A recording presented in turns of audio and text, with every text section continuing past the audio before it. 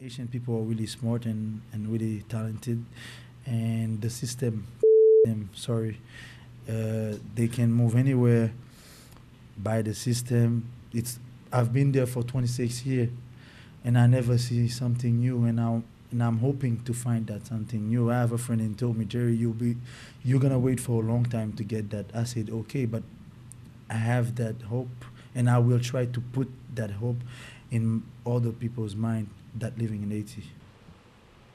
I started to make social graffiti in 2007, and back then I used to work for NGO, and then our work is to go on the ghetto and then to put a mentally support for the people and tell them that you have to keep your mind straight and be positive, yeah, in your life.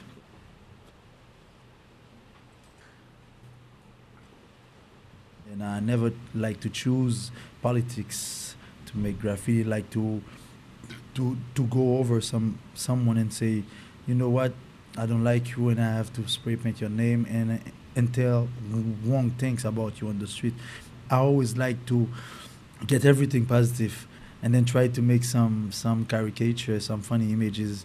You know, in Haiti we don't have electricity all around, but once you go outside, you will see something. Once you're stuck on the traffic, you will see something, and maybe that something will like inspire you and then try to create some new things to get the change. I always like create something new, and it's not just putting spray paint on the wall, but it's to put some positive message to help to try to help the people to get out of the situation.